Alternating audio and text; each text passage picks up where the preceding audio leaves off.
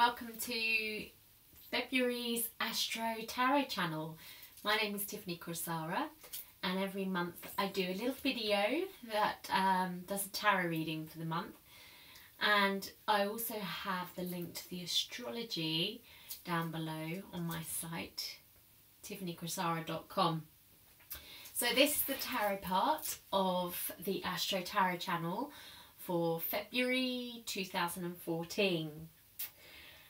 The first week seems very interesting. On the first week we have Mercury going retrograde, and it starts its retrograde in Pisces, I think, and then it goes into Aquarius. Don't quote me on that because I'm never that great with the actual ways around and workings of things, but I do know that it does Pisces and Aquarius this month, and it's quite interesting because the first two cards in the tarot actually do stand for Pisces and Aquarius. So the first one that we have, what we're starting off with this month, is the Hanged Man. And the Hanged Man, I would say, represents Pisces. It's the Neptune energy, which is the ruler of Pisces. And there's much emphasis on the foot and being upside down. Pisces rules the part of the foot. So this shows that we start this month very much in this hung up place. Now, it's interesting because with Mercury retrograde we can get hung up on things being a certain way, and really it's about sacrifice and letting go of control or things being a certain way. So we've got that very strong message coming in on the first week of February. Not only does the Hanged Man make an appearance, but the Fool as well, which is Aquarian in its energy, and of course February is a month of Aquarius. So what you have here is this very eccentric energy. It's deeply spiritual, and it's very much about, excuse me a minute, I've got to let Mystic in. Hello Mystic. I'm sure a lot of you will be pleased that Mystic's coming in, because you're usually missed, aren't you, darling? You're going to come up? Oh well, we'll see what happens. So basically, where was I? Yeah, the Fool. The Fool energy has interruptions and unexpected happenings and surprises and visitations from the childlike energy in the family. Yeah, that's where I was. So basically, this is saying that nothing can be very expected, not as it is expected in the first month of February. Lots and lots of interesting happenings. May seem a little bit chaotic, like things aren't going to plan, but if that's the case, then perhaps you need to let go of the plan or throw the plan out of the window, because you know what they say, God laughs at those with plans. Well, it's very much that case in the first week of February. You've also got another major arcana here, aloneness, which is the Hermit. So on a deeper level, we do have quite a spiritual energy of reflection here. It shows that the first week is very much a case of getting very deep about who we are, you know, and really looking at what our spiritual path is. It's a great, great week for actually looking at what it is we want to do. Do isn't the right word. There is no doing about the first week in February. What it is that we feel we are, there's some deep, deep, deep reflection here. It feels like there is a new identity really wanting to be born within us all. And it feels as if we have to dig deep and meditate on it and reflect, you know, on what ways our changes could be good for us. And what that might mean is that we have to sacrifice a part of ourselves. You know, we have to be ready to die to who we were to become who we are. So we have that very strong in the first week. I mean, if you can go on a Vipassana or another meditation retreat, fantastic. If you can't, then just try and bring it into your day and really do meditate on what your spiritual path is, how that's developing, where you're going with it. Doesn't even have to be about the spiritual path. It can be like your life in general. What is it that is needing to actually give way to make something new come in? So that's very strong on the first week of February, because they're all major arcana cards, which means they're all spiritual, big, fatalistic cards. So we're all kind of destined for that journey there. Okay. And then in the second week of February, we have the full moon in Leo, which is ruled by the sun. And funnily enough, that's what we have here. So we have also this next card. I don't know if you can see it. Maybe I'll come up so you can see it. You see that? That's the moon there in Cancer, which is ruled by the moon. Now we had the moon in Cancer, full moon in Cancer this month in January, but we've got this sense here of a month later we've got the full moon in the next sign, which is Leo. Now the moon is ruled by Cancer, so it's quite strong. We've got these energies blending very much at this moment in time, and that just feels very correct. Again, we've got this reflection energy here in the Four of Cups, so that reflection that we've been building up to with the full moon, it feels like we may well get some type of eureka moment going on, because we've got here flowering, which is a lady kind of bursting forth into the world, into manifestation, into physicality. It's the Queen of Pentacles, so there's some energy here about something really happening, us really getting some kind of aha, I know who I am, I know what my identity is here, I know my place in the world, I know what I'm here to do. We've got this energy going on quite well. However, do remember that it is Mercury retrograde. To me, February feels like it's trying is the operative word. It's trying to be a dreamy month. It's trying to be a nostalgic month. And it's trying very much to, you know, kind of tell us to slow down and just go within, because every time we seem to go out again, we get pulled back in again. There's some type of reining in. It's like we've got to go deeper, and we think that we've done it, and it's like we go out there with our new message and our new persona, so to speak, and then we just get kicked back in again. It's like, no, you've got to go deeper still, you've got to go deeper still. And it feels like this is the way it is for the first 6 months in 2014. So this year means business. No cutting corners, we've got to do it all properly.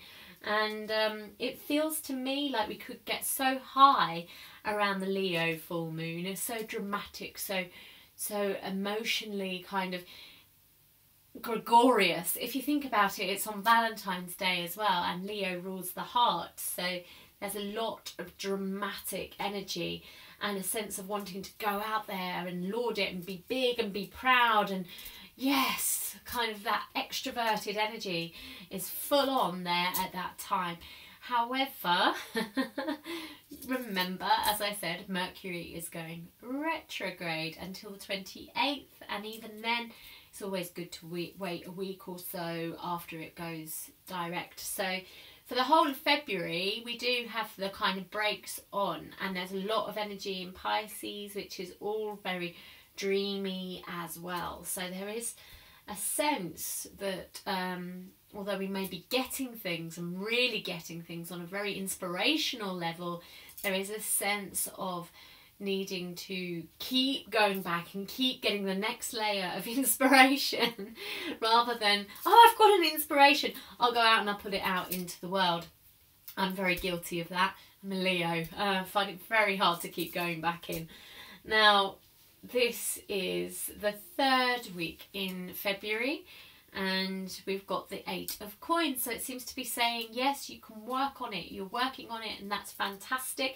But don't forget to take it easy, because you've got the 4 of Swords here, which is another meditative sign. It's saying more meditation and more reflection. If not, you're going to end up exhausted, quite literally. That's what this card here is called, exhaustion, which is the 9 of Wands. So it's saying, you know, it's quite hard going if you're trying to put your plans out there.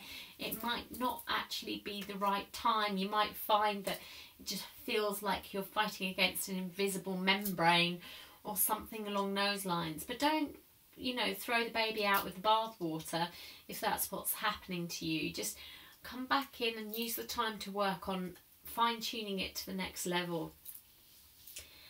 Again, what we have in the 4th week seems to be saying that none of us are listening to what I've just been saying. I mean, like I said, I'm guilty of that as well. I kind of feel it in myself. I'm there and going, you think that I can just rein this inspiration in and not put it out there into the world?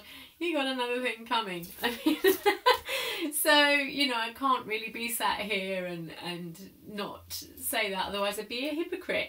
And the cards seem to be saying we'd all be hypocrites, because what you've got here is the 7 of Wands. So this is the warrior card. This is the sod that, I'm going out there and I'm fighting for it. No matter how hard it gets, I am going to fight for this.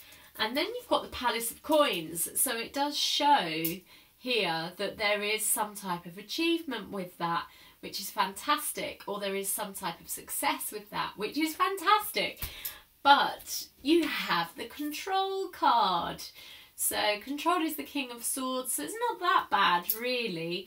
But the fact that, you know, the deck that's come up with this one is called Control, I'm going to go with that more because it also ties in with things here. I mean, what is the point of having success if you are uptight?